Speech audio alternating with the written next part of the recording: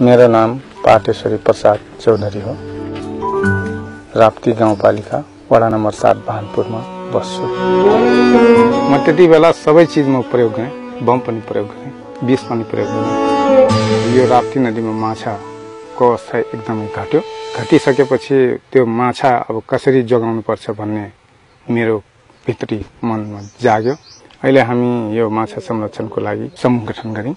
बैखा माछा संरक्षणको लागि हामी दिनको 1 रुपैयाँ अभियानको रूपमा ल्याएका छौं।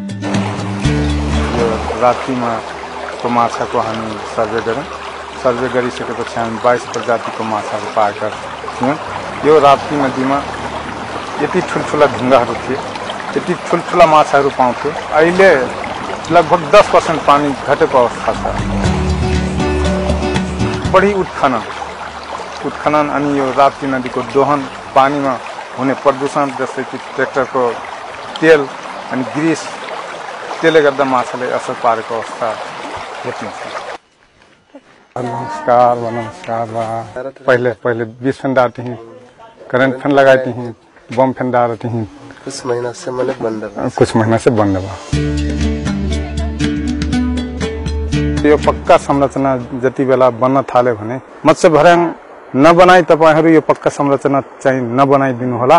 15 देखि 25% को दरले पानी चाहिँ छोड्नै पर्छ।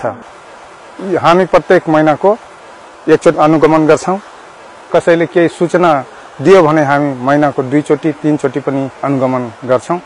राप्ती गाउँपालिका र मानव कल्याण तथा वातावरण संरक्षण केन्द्र, यसको साथसाथै पानी परियोजना, तीनवटा पक्षबाट चाहिँ हामीले समन्वय र सहकार्य गरेर चाहिँ अगाडि बढ्यौं। अब दिगो रूपले संरक्षण गर्नको लागि सर्वप्रथम जलीय जलचर जैविक विविधता संरक्षण सम्बन्धी एउटा ऐन चाहिँ हामीले बनाउने निर्णय गर्यौं। कानून ते गाउँपालिका बनाइल, लेकिन वही लागू करकटन ते हम भी ने समाज में ले जाई पड़ल, बड़ा कार्यालय से सहयोग ले पड़ल, गांव-गांव में जनचेतना फैलाई पड़ल, गांव का गुण है तालीम दे पड़ल, नहीं तब न ते हम भी ने ये कार्य है रोके सके।